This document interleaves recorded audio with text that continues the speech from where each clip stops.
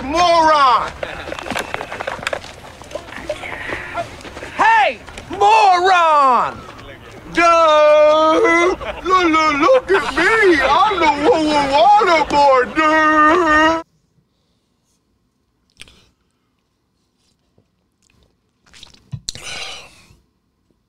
Well, hello, good people. Mark Holmes here, and as always, I want to say thank you all for watching, commenting, subscribing, and being part of the Joe Boo Sports Report. Without you guys, as well as you ladies, you know that this literally does not work. It's 5 a.m. and I can't sleep. I just can't sleep, and I have to leave early here to take care of some stuff, and this will be brief here this morning. I honestly don't know where to go with this, but I think there is a big problem here with the Dallas Cowboys and this defense. I mean, not just unable to stop anybody. I think that there are some real conflicts that are going on, and I don't know. All I can do is I can say what I've seen. I can say that with Micah being the anointed one, being the guy who's gotten so much praise out of the box, being elevated and so on, that maybe there is a bit of jealousy, whatever. I don't know if it's jealousy, anger, and so on. And I think all this can go back to finger pointing at the end of the season.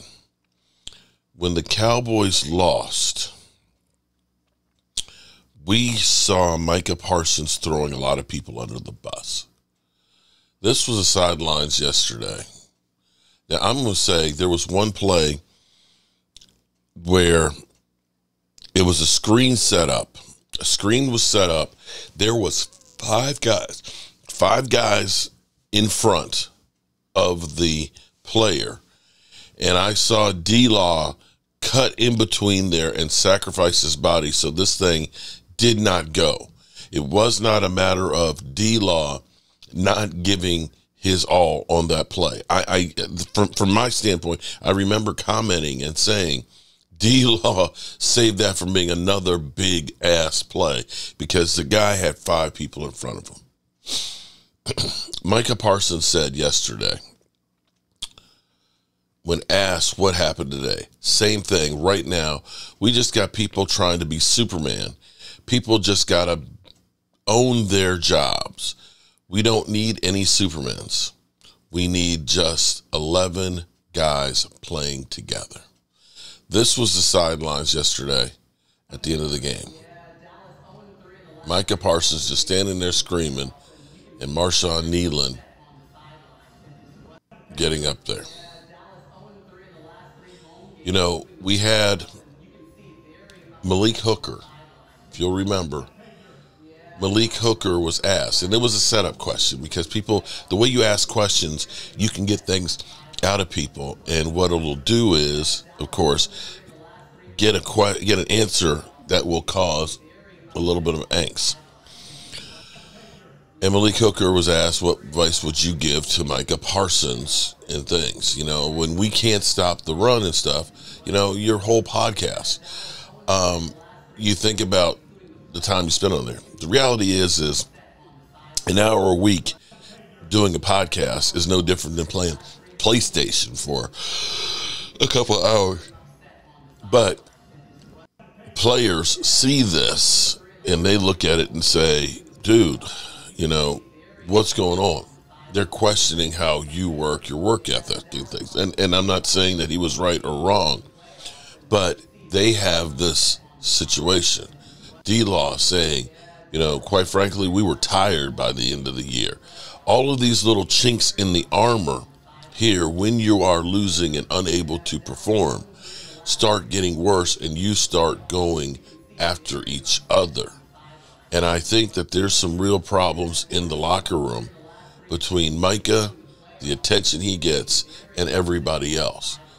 And I don't know what the fix is on this one.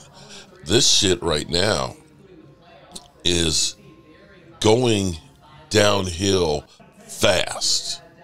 And they better get this shit under control, or it will truly be a really long season.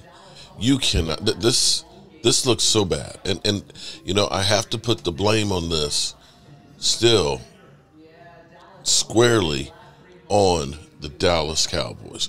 When, you know, Jerry Jones, this stuff is blowing up in his face.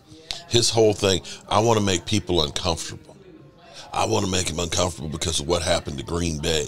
That he thinks that because I don't sign people, that I end up basically holding their careers and their jobs, you know, in the palm of my hands, that's going to make them perform.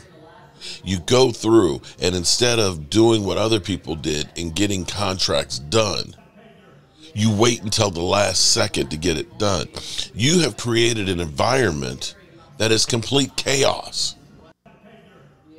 And we can't expect, with the chaos that is there with Jerry Jones and Stephen Jones haphazardly doing business, literally, you know, just deadlines make deals get done. Yeah, they get done, but they don't get done well. CeeDee Lamb's ass should have been there at training camp every single practice, so his ass isn't out of shape.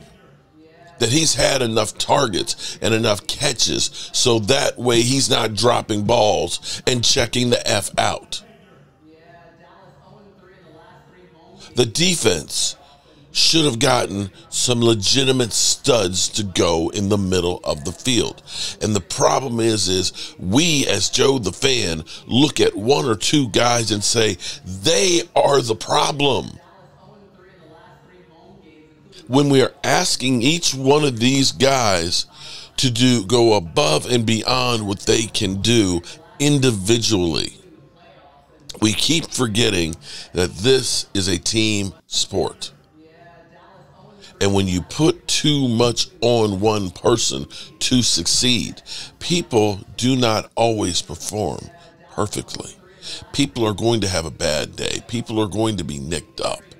And this is the problem we have right now. And unfortunately, this team is not a team.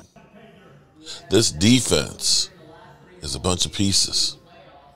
And until those pieces get put together, it ain't going to do nothing right. It ain't going to do nothing right. You have to have 11 guys doing their assignment to succeed. One guy not doing his, play ain't gonna work, bro. Play ain't gonna work. That was a hard game. Flip side of this, Baltimore was desperate, needed a win, and doesn't lose to the NFC. I don't know where this season is going, but somebody's got to grab a hold of it and grab a hold of it real fast. And this, what I'm seeing over here, this is not good. This is not good at all.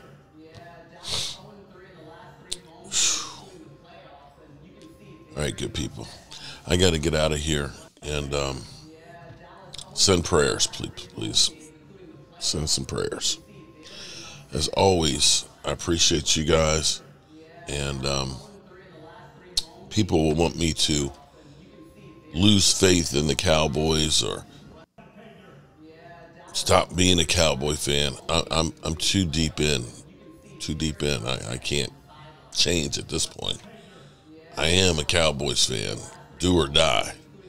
And at the moment, it feels like they are literally dying. Can only get better from here. Peace out.